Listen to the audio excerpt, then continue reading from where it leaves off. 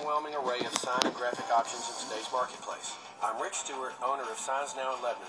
As a local business owner, I'll give you the personal attention you expect from a neighbor, as well as the resources to produce sign and graphic projects of any scope. And we'll stand behind everything we do.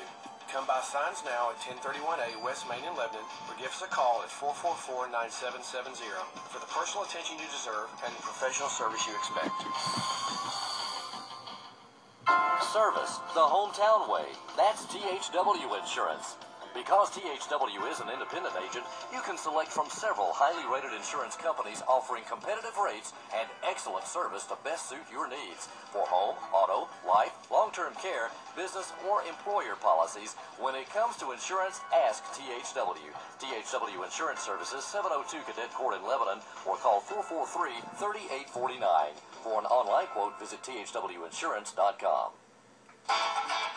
Cumberland baseball here on WANT FM 98.9 WCOR 1490 and around the world at Go Cumberland Athletics. Defensive change for the Bulldogs. Critchlow will go to right field in place of Ross, so a defensive replacement for the Dogs, as Kirby will face 3, 4, and 5, the heart of the Lyon batting order here in the top half of the seventh. Will Lindsay's 0 for 1 with a walk in the ballgame. First pitch swinging, fouls it off over into the on-deck circle. So defensively now in the outfield, left to right, Henderson, Butler, and Critchlow. Defense in the infield remains the same. Third to first, McGee, Burkhart, Lynn, Mandarino. Off-speed pitch down low for a ball. Count goes level, 1-1. Keith Kirby, just 73 pitches, 47 strikes. Curveball just missed.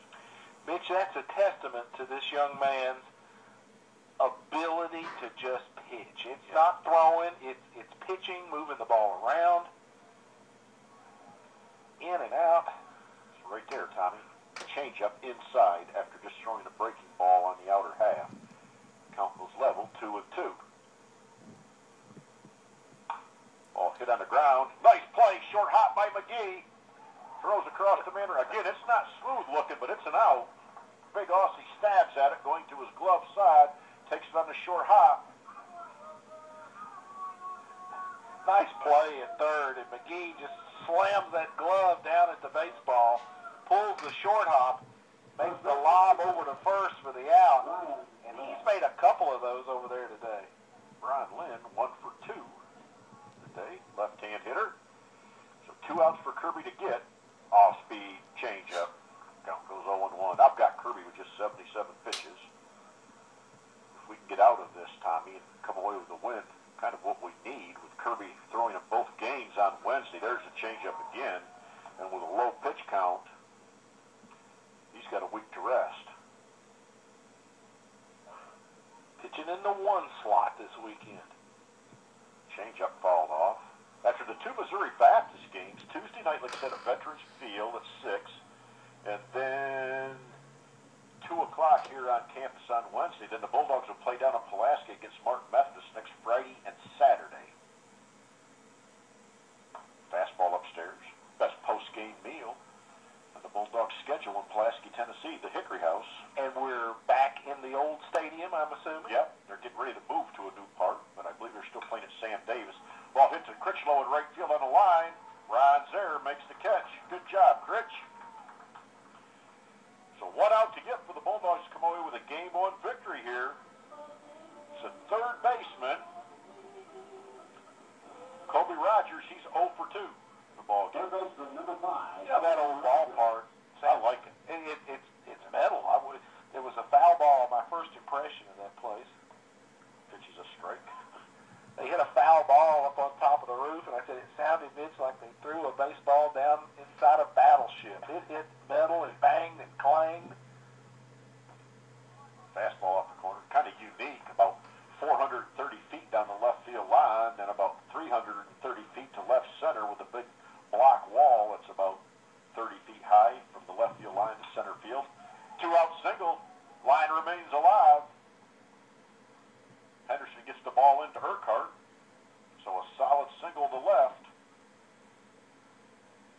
designated hitter. No. The courtesy runner, Mickey Sapanik, is going to stay in and hit here as he ran for the original DH. Well, Gossett, the DH, was been their most consistent hitter. He had a couple of singles so far in the game. Well, he's hitting, I'm sorry, Tommy, he's hitting for Rogers in a 5-hole. You're right, I looked down the runner. Pitches a ball. Mickey Sapanik, the Eastern Michigan transfer, Highland Village, Texas, 5'10", 190-pound senior. And he's hitting for Gossett, isn't he? Yeah, hitting for Gossett. Yeah, Rogers got the single. Yeah, I'm sorry. Everybody's an expert. Yeah. Kirby set. 1-0 2-out pitch. Change up down low.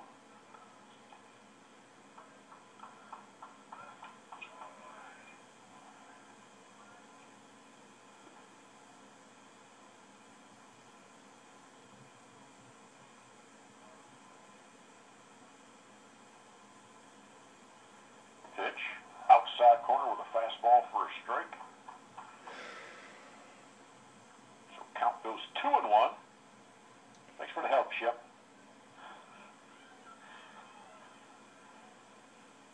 Throw over.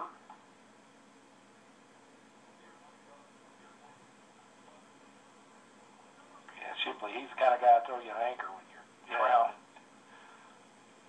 Something to hold on to at least. 2-1 2-out pitch. Fouled off. Count goes 2-2. 2 balls, 2 strikes, 2 outs, bottom of the 7th. 7-inning ball game, 1-0. Bulldogs lead.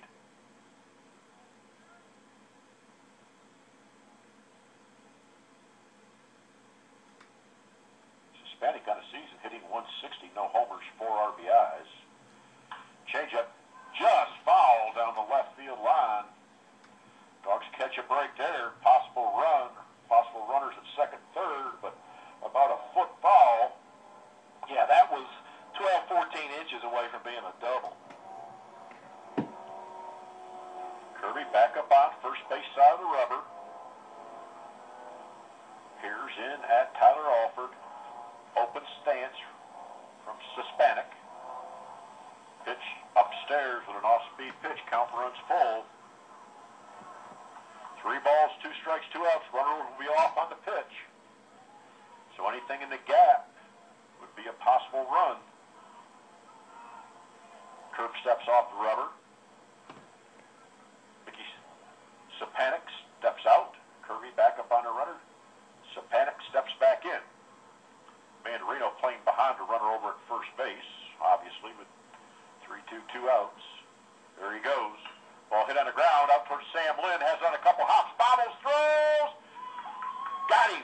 Dogs come away with a 1-0 game 1 victory here. Sam bobbled that a little bit, looked like he might have rolled his ankle, he's dipping. Mike Mandarino made a nice play as the throw pulled him off the bag, but the Bulldogs come away with a 1-0 victory. Back at the station. Tim, let's take a 2-minute break, and we'll be back. Did you know Coca-Cola has a secret formula full of secret ingredients?